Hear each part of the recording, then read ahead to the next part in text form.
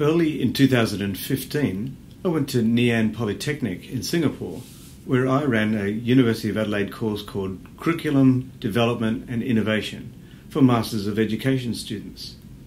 The students themselves were lecturers from all the faculties of the Polytechnic.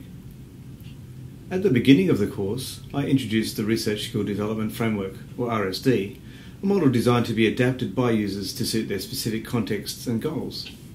As a stimulus to deepen the students' understanding of the RSD, I showed them an example adaptation by mechanical engineering tutors.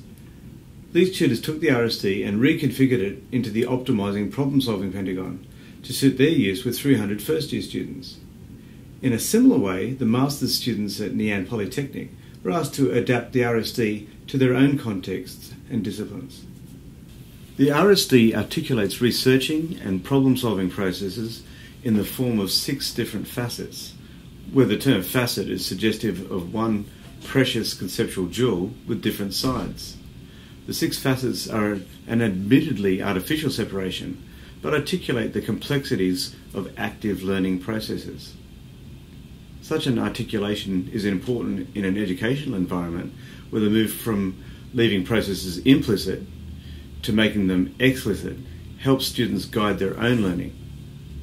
Enabling students to make their own thinking visible is often called metacognition, a powerful driver of self-directed learning.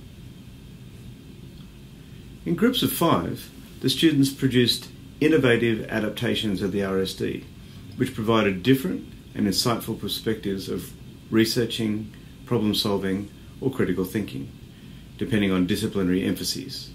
One group kept the facet descriptions the same, but reconfigured the arrangement. See picture 1.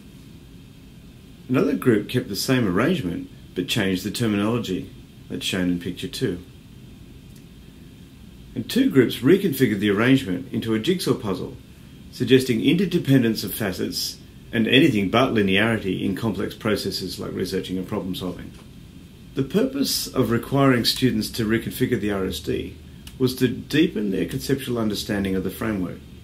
This was important for 4 reasons. Firstly, the RSD was the conceptual framework for the course that they were enrolled in. Secondly, they were required to use it as a framework to guide flipped classroom design. If you'd like to see more on this, click on the second pod, which shows examples of students' Assignment 1 flipped classroom designs. Thirdly, the RSD Pentagon was used to frame evaluative questions that could be used for Assignment 2, which concern the development of a whole coherent curriculum. To see more on this, click on the third pod. Finally, the RSD was used to frame the assessment marking criteria, or rubrics, for both assignments, so high levels of engagement required by the 3 strategies above were used to facilitate student understanding of the marking criteria. This has proven to be important because our research on RSD use has suggested that many students have difficulty understanding assessment criteria of any kind and frequently fail to engage with it in a learning-orientated way.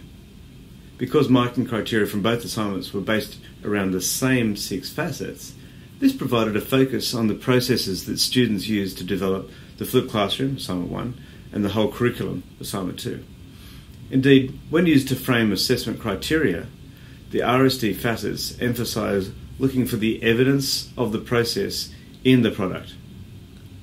In practical terms, this means that quite different assessment tasks can be assessed when framed by the same overarching processes, whereas traditionally we emphasise the marking of product structure, which require quite different marking criteria each time.